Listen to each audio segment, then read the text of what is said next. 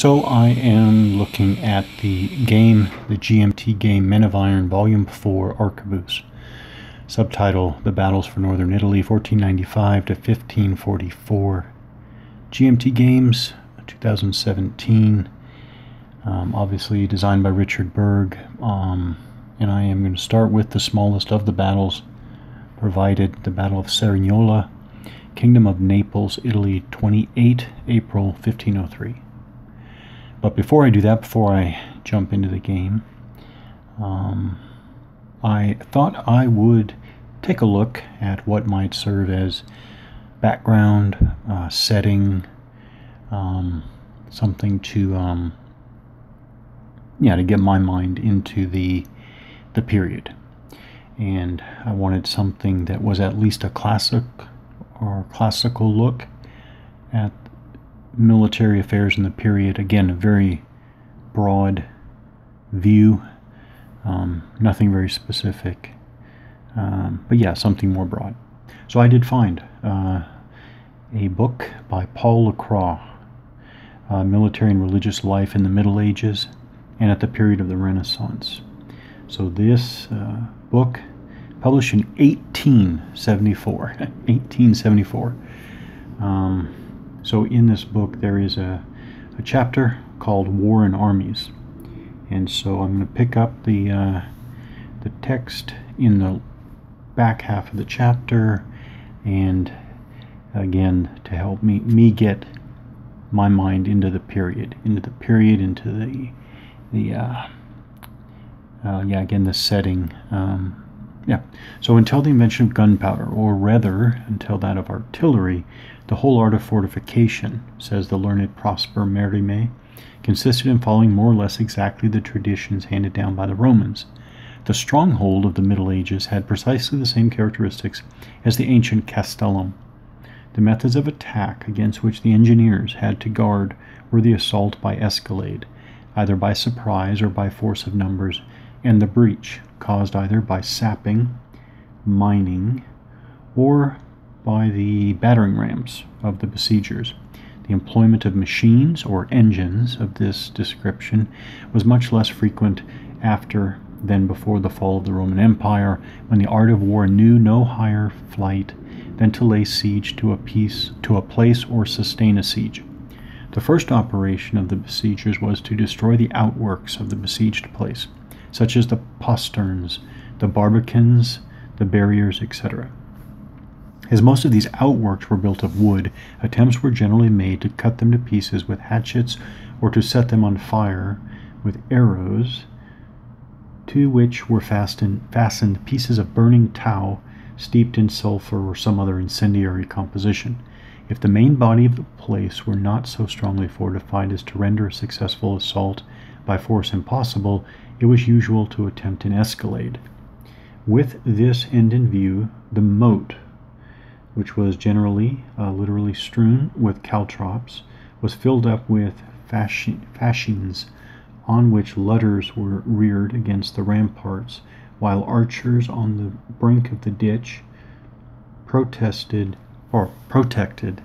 by mantles stuck in the ground, drove away with their arrows any of the defenders who attempted to show themselves above the parapets or at the loopholes.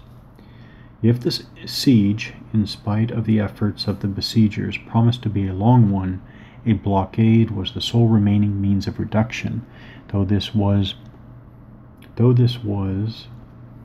a thing difficult to carry out with forces which were not permanent and which were generally far from numerous. It therefore became necessary for the besieger to protect his approaches by wooden, earthen, or even stoneworks constructed under cover of the night and solid and lofty enough to enable his archers to aim right on to the battlements of the besieged place. Wooden towers several stories high were also frequently resorted to, put together piece by piece at the edge of the moat, or constructed out of bowshot, and subsequently rolled on wheels to the foot of the walls. At the siege of Toulouse in 1218, a machine of this kind was built by the order of Simon de Montfort, capable of accommodating, according to the ballad of the Albigeois, 500 men. When the missiles hurled from the higher stories of these towers, termed châteaux in the south, shots, chateaux, bretishes in the north, had driven the besieged from their ramparts and battlements, a movable bridge was lowered across the moat, and a hand-to-hand struggle then took place. The besieged, to prevent or retard the approaches of these dreaded towers, were accustomed to hurl immense stones and lighted darts against them, or to undermine or inundate the ground on which they stood, so that their own weight might cause them to topple over. Besides the means we have just described, there still remained the sap and the mine. Miners, equipped with pickaxes, were sent into the ditch under the protection of a body of archers. A sloping roof covered with mantlets, sheltered them from the missiles of the besieged. They then pierced the wall stone by stone till they had made a hole large enough to allow passage of several soldiers at once, while the sappers put the finishing stroke to the aperture. The besieged, observing in what direction the enemy was pursuing his operations, strove to concentrate all his means of defense at this point. Sometimes he attempted to crush the miners with immense stones or pieces of wood. Sometimes he poured molten lead or boiling oil over them. Sometimes, by hastily constructing a fresh wall in rear of the one the miners were breaking through, he gave the latter the trouble of beginning their work all over again, just as they thought it was complete. The mine had this advantage over the sap, that the besieger, being out of sight while engaged in the former method of subterranean work, had every chance of surprising the besieged. In order to effect this, an underground gallery was dug as noiselessly as possible and carried beneath the foundations of the ramparts.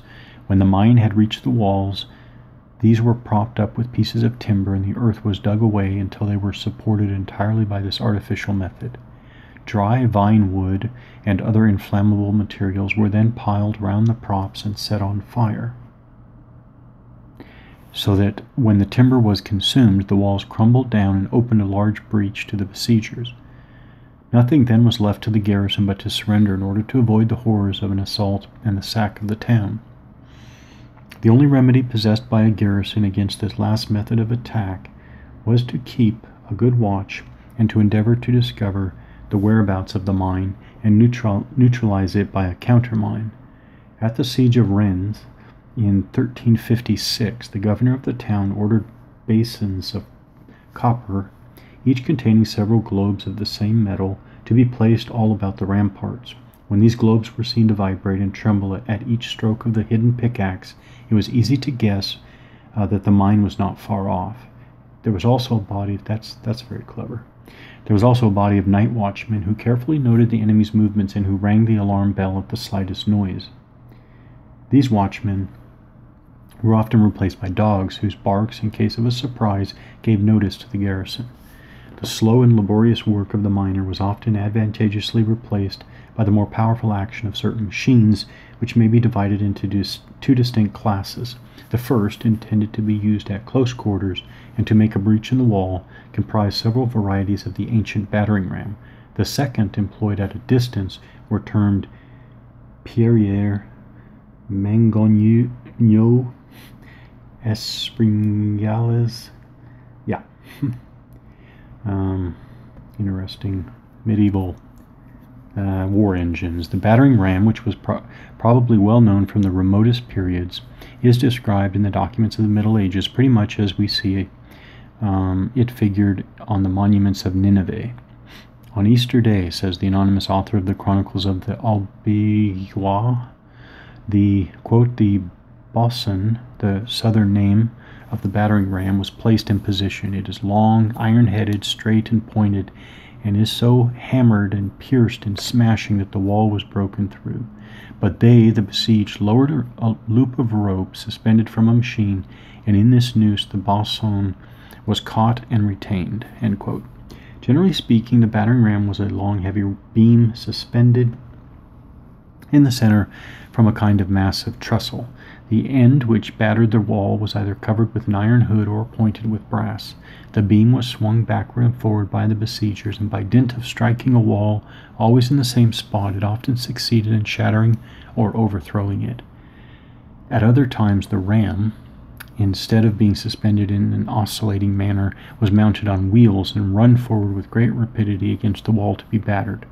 The Chronicle of the Albigeois, just quoted, alludes to the head of the ram being caught in a noose. Besides this maneuver, the garrison would hurl stones and pieces of timber upon it in order to break it or to put it out of trim, or else they would strive to deaden its blows by interposing a thick mattress of wool covered with leather between it and the stonework of their stronghold. The machines which they employed to hurl their projectiles seem to have corresponded in nearly every respect with the catapults of the ancients. It was often merely a species of gigantic sling, worked by several men in throwing pieces of rock and round masses of stone. The mangonneau bricole, or trebuche, was a kind of square wooden platform made of thick planks laid crosswise. A long beam fastened at its lower end by a revolving axis to the platform was supported at an angle of about 45 degrees by an elevated crosspiece resting on two uprights. The distance between the revolving axis and the point of support was about 1/2 of the length of the beam. The latter was then secured in this position by long cords fastened to the front of the platform. The men who managed the bricole then lowered the beam backwards by a windlass fixed in the rear till the beam formed an obtuse instead of an acute angle with the platform, until the cord securing it in front was stretched to its utmost tension. While it was in this position, the projectile they wished to cast was placed in the spoon-shaped extremity of the beam. A spring termed déclic then released the tension of the windlass, and the beam, obeying that of the cord fastened to the front of the platform, swung rapidly forward and hurled the projectile to great distances and to some considerable height. These bricoles were sometimes employed to throw into besieged strongholds the dead bodies of horses and other animals, fireballs, and cases of inflammable matter, but they were generally used to shatter the roofs of the buildings inside the walls and to crush the protecting wooden sheds constructed on the ramparts. Their use was still continued long after the invention of gunpowder. In the wars of the 14th century, particularly in the sieges of Tarazona, Barcelona, and Burgos, bricoles were made use of side by side with cannons discharged with gunpowder. It was not until the close of the 15th century that the rapid progress of the new artillery, which enabled besiegers to breach a wall from a considerable distance and with a smaller expenditure of both time and men, caused the whole paraphernalia of the old-fashioned ballistic machines to fall into disuse. Thenceforward a new era commenced in the science of attack and defense, an era of which the immense results do not belong only to the period of the Renaissance.